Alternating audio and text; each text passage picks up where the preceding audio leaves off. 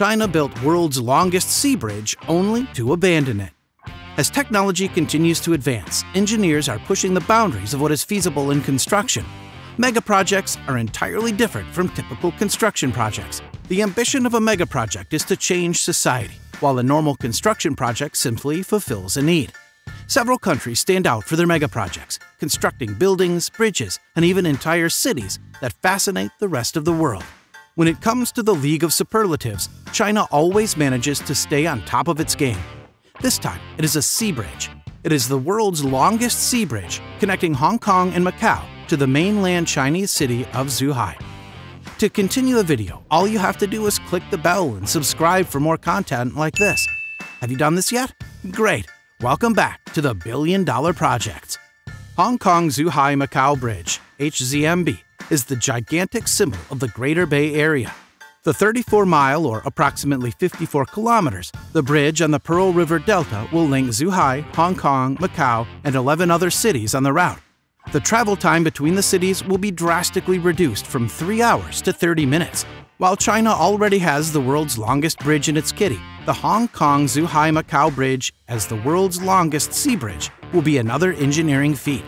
Completed after upwards of a decade of planning and construction, the cost of the bridge totals about $20 billion. There are already well-established methods of transportation between these cities, including railways, ferries, roads, and plane routes. However, the HZMB has been widely publicized for its ability to reduce travel time. Its visibility across the delta serves as a hallmark of China's engineering prowess. The HZMB also serves as a cultural symbol of connection by tying mainland China to Hong Kong and Macau, two special administrative regions previously held by foreign countries.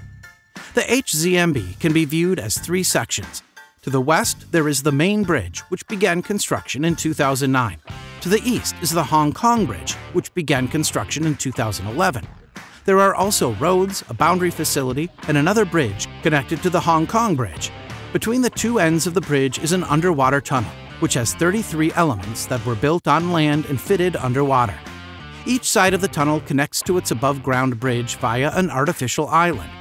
The artificial island was built to assist with border control and bridge maintenance.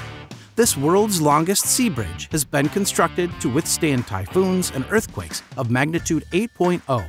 About 400,000 tons of steel have been incorporated into the bridge, which is 4.5 times more than San Francisco's Golden Gate Bridge.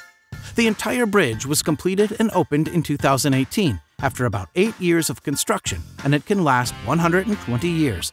It's a long period, don't you think? Although it took a lot of time and money to buy this bridge, it still became empty and what some call a ghost bridge. Why is it so? Well, certain problems appeared during construction.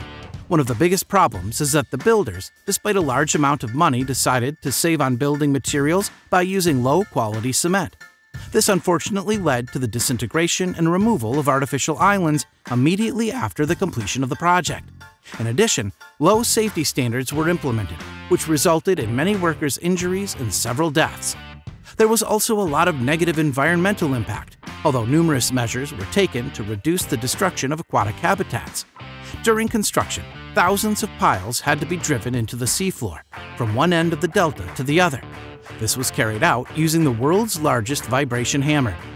4 miles of tunnels were placed and buried on the seafloor. The megaproject loosened marine sediment from dredging, impacted water quality, and removed some natural shorelines. As with any construction project, the local air quality worsened, noise pollution increased, and local wildlife was impacted. One instance of the bridge's negative impacts on wildlife despite environmental measures can be seen in the Indo-Pacific humpback dolphin population. Often called the Chinese white dolphin, this species is distributed in the coastal waters of southern China.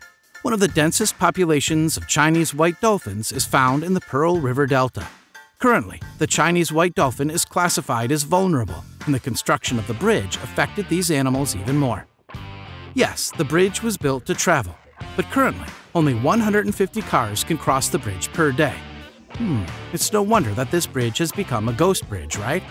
To cross the bridge, you must have a permit to do so. That permit is obtained in 2 weeks, which means that you have to plan your trip. Required documents for this permit are Hong Kong Closed Read Permit, Macau License Plate, and Macau or China car insurance. However, even if you get a permit, it does not mean you will surely cross the bridge that day. If there are more than 150 cars that day, the selection of those who can cross the bridge is done with the help of a lottery.